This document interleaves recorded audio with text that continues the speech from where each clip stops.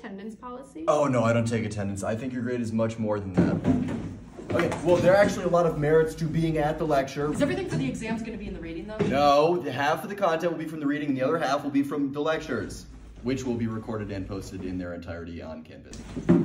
Every person who attends the lecture gets extra credit. It will be a single point on one homework assignment.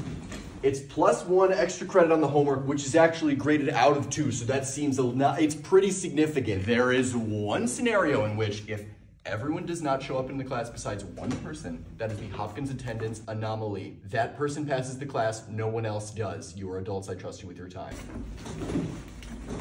Attendance will be required for recitation on Fridays, which will be run by my TA, who's probably younger than you. If you pull off the Hopkins, the TA is not actually required to be there. So in that scenario, you have to be at the recitation, he does not, and I fail.